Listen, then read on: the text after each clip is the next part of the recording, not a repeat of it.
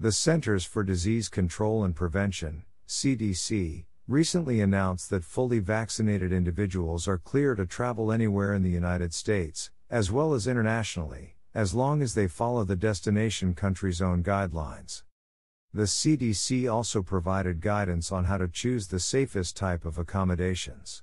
The organization recommends making sure ahead of time that your accommodation of choice has COVID-19 prevention guidelines in place.